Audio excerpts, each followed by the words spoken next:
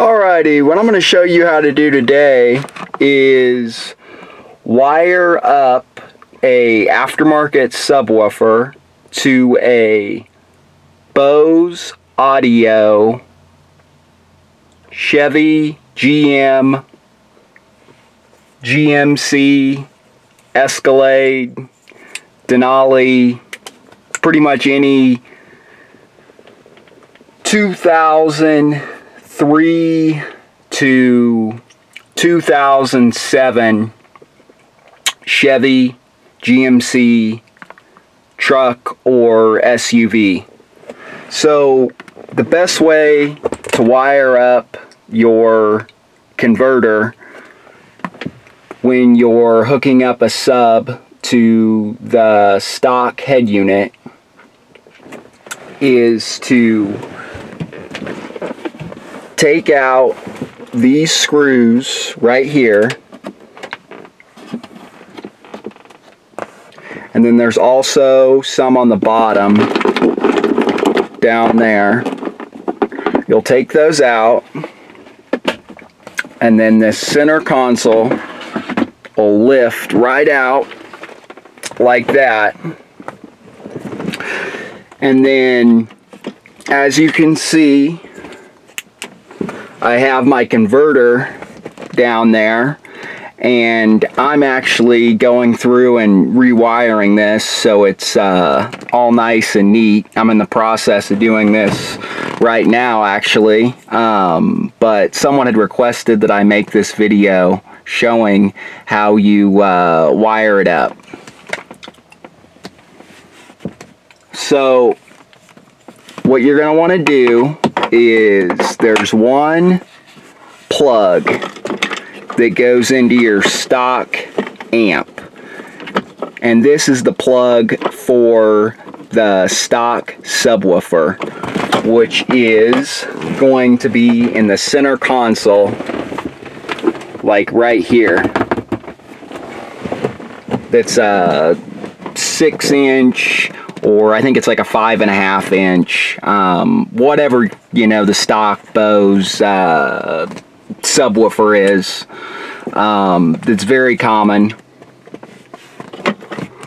So this white plug right here plugs in to the amp,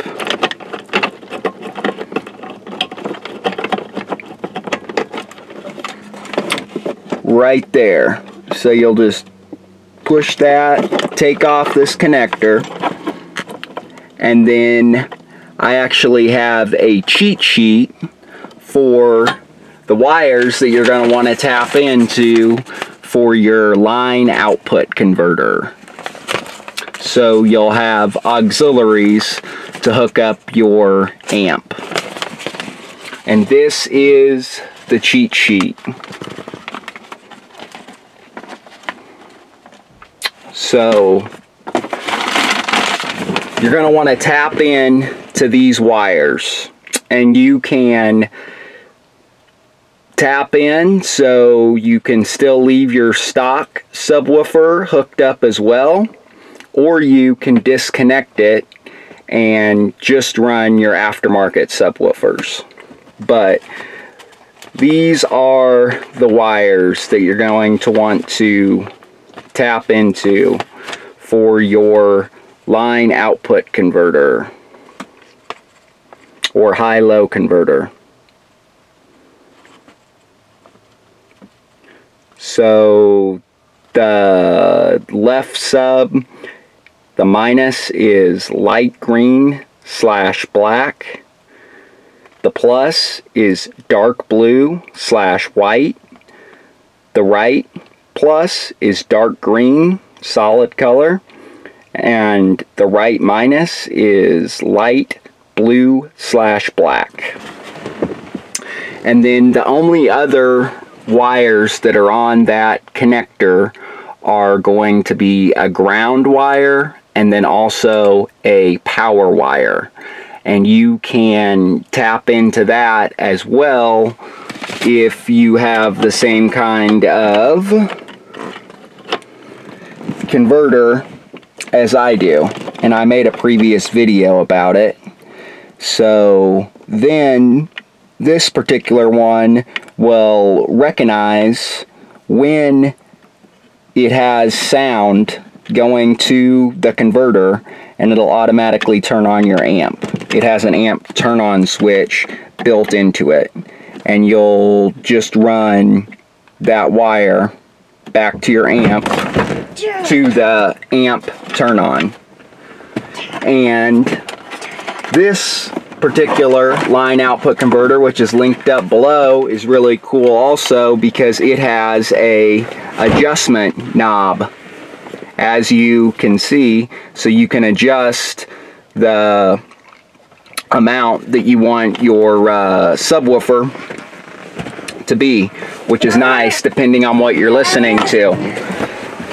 So as you can see, I need to clean mine up, but we'll just tap into those wires right there, and then you'll have everything wired up to wire in your amp, and I'll show you how I have that set up. Making a hole. And Mommy. All right, McKenna. Dad, I dare you to not go like that. Daddy's making a video. But Dad, I need to talk to you. So, as you can see, I have my amp with my box, and I have an 8-inch sub. You can also get this box that has a 10-inch subwoofer, and I'll also link that up below in the description if you're interested in getting a similar box like this. As you can see,